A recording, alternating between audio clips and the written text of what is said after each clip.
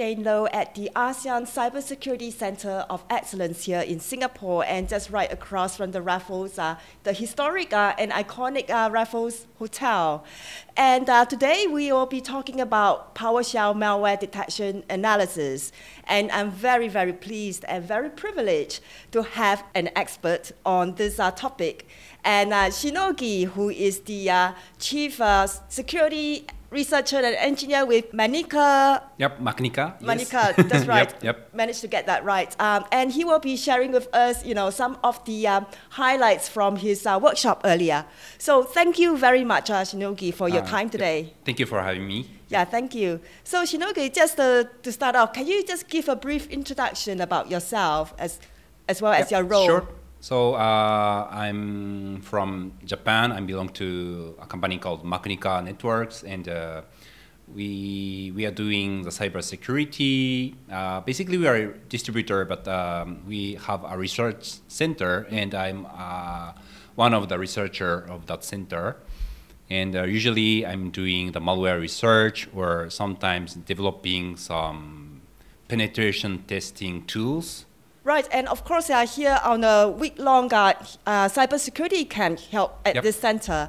And at this cybersecurity camp, we have about, I believe, 48 students from Asia. So not just from Japan, but also South Korea, Taiwan, Singapore, of course, Malaysia. Australia, and Vietnam. Yep, right, yep. And the aim and goal of the camp, obviously, is to develop the next generation of cyber defenders to defend against all these threats that we are seeing. So before we start talking about malware, PowerShell malware detection, tell us about these cybersecurity talent development in Japan. And and what do you think that you'll bring back from your week-long sort of experience here back to Japan? Yep.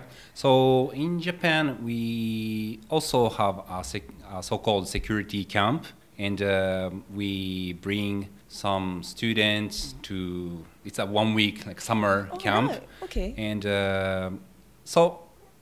from my point of view, I think this event is quite similar but global. In Japan, of course, we only have the Japanese student. Right. So I believe the student here, which coming from Japan, has a better experience to not talking only about the Japanese, but also another idea for other countries. Right. And I think it's very important to, especially when we want to build a career as a global personnel. So I think it's a great opportunity for the student to come here. And we also have some like CTF types of competition for the cybersecurity. And the funny part is that the students are sometimes better than the professional. Yeah. Right. Okay. Yeah. But I think both this kind of training or boot camp or the competition is both are a very important role for to raise the next generation security experts. Right, you talked about exchanging like sort of views from different countries, and that's very important in cybersecurity. Of course, we talk about cyber attacks being a borderless, challenge. And so the threats that we see in, say, that may come from Singapore, for example, may spread to Japan within seconds. So it's very important to have build that relationship globally, isn't it, from young? Yeah. Okay, right. So let's have a quick sort of highlight of your workshop session on PowerShell malware analysis. So tell us, why is PowerShell threat so important to understand? Okay, so when some attackers try to attack a Windows environment, which I believe most organization, most of the employees has a Windows laptop, right? Nowadays, some companies switch to MacBook, I guess, but still the Windows is still the majority of the laptop OS, or sometimes it can be the IIS for the server, or the email server, for example, the Exchange is also popular as well. So when we have this kind of targets, it's very common to see a PowerShell script used in some part of the whole attack scenario. And what are the famous incidents?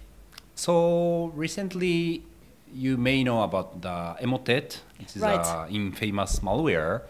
And Emotet itself is the last part of emotet is going to be an executable. It's not the PowerShell script, but to install the emotet, the attacker group use the PowerShell to download the emotet and to implant the emotet into the laptop. So PowerShell is used in some part of the whole emotet attack scenario. Yeah. So you mentioned that the PowerShell is also used not just in loading the malware right into the environment, but it's also used in other scenarios as well. Yes. So what we observed is, for example, when the cyber attack is a kind of like a backdoor type attack instead of ransomware or banking malware, then the attacker tried to like steal information, like it can be the personal information or like confidential information, but the goal from the attacker, the goal is not only to infect the backdoor into the computer, but the attacker may need to go to some like a database server or some file server. In that case, the backdoor is not enough, and the attacker may need to steal some credential to go to other hosts or other servers, then finally get the data that they want. So in this case, we often see the PowerShell-based like hacking tool used, and I think that one of the most popular tools is called Mimikatz. It can steal some credential from the Windows host. Right, okay. So so talking about PowerShell, and you mentioned that it's an important threat because it's installed in, because many companies use Windows. Yes. Right. And why is it a good tool for the attackers? Yeah, that's a good question. So the reason a lot of attackers use the PowerShell, I think there's actually two reasons, and one is so-called fileless malware. And if you imagine a traditional antivirus, most of the the endpoint security antivirus check the file, and if a new file is created on the hard drive, the antivirus driver will check the I/O, the input/output, and they will check whether the new file is malicious or not. Yep. This is how the traditional antivirus works. But when we use the PowerShell, we don't need to store any file on the hard drive, but we can directly load a malicious script into the memory, then just run it from the memory. So the attacker doesn't need to touch the file systems, so it makes hard to detect and hard to do the forensics as well. Right, so there's any evidence remaining on the hard disk. So this was the first reason. Right. And we have one more reason, which is the obfuscation. And if you don't do the malware analysis, I think it's going to be the first time to hear that, the obfuscation. It's basically make it hard to analyze the source code. So there's a bunch of different ways to perform the obfuscation, but basically it's a kind of encrypt something or encode some data or change the representation or the format of the data. And when we have an obfuscated PowerShell script, it's very hard to figure out what this script is going to do. Right. Unless we do the de-obfuscation. Yeah. Right. Okay. So it's all sort of jumbled up, isn't it, into like a non-recognizable alphanumeric exactly. characters. Yes. Right. Okay. Yep. And of course, you talk about there's some tools out there that can help with the detection, even though it's obfuscated. So tell us about some of these detections. Yes. So this is exactly what we did during this cybersecurity camp. The Windows provide a feature called script block logging, or actually it's a PowerShell script block logging, and it allows us to log all of the execution of the PowerShell. And once the PowerShell is executed, the source code of the PowerShell will be stored inside the event log, and we can collect the event log, and we can parse it to get the original source code of the the PowerShell script.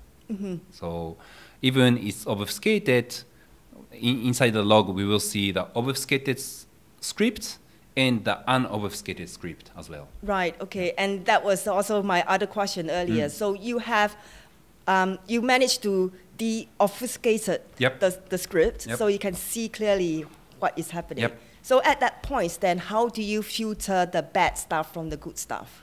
So this is also a great question, and I think it's totally depends on how you implement the security solutions, or but this is exactly what I asked to the student to try. So basically, I did a hackathon, and there was 8 groups. So the 48 people divided in 8 groups. They had to develop a function to which tell is this PowerShell source code is malicious or not.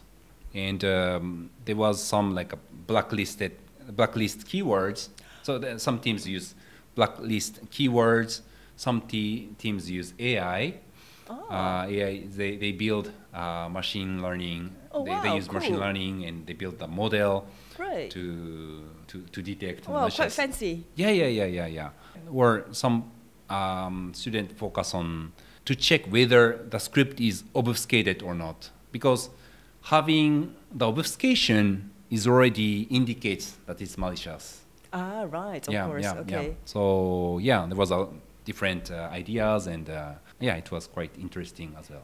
Oh, so you mentioned about blacklist words. Yes. Can you tell us one or two of these? So for example, I mentioned about the tool called Mimikatz, which can steal the credential for Windows, and inside the Mimikatz, there's a keyword Mimikatz, right? So this can be also one of the blacklist keyword, for example. And of course, it's too specific. It can only detect Mimikatz, of course.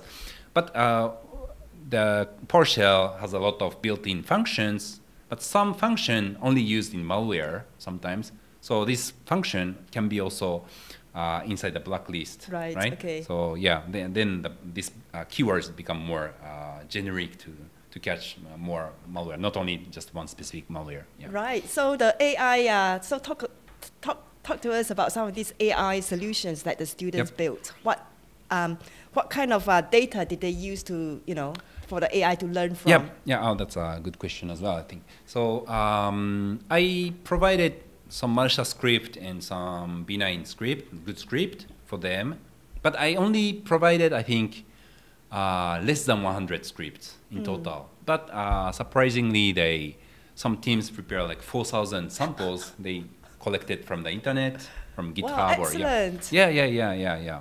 Okay. So this is how they use for the learning. Yes. Right. I think it's very, very encouraging to hear that the students are so creative and also seems very up to speed. And I think we can be rest assured that our next generation of cyber defenders are going to be more sophisticated than the current generation. Yeah, I believe so. Yeah.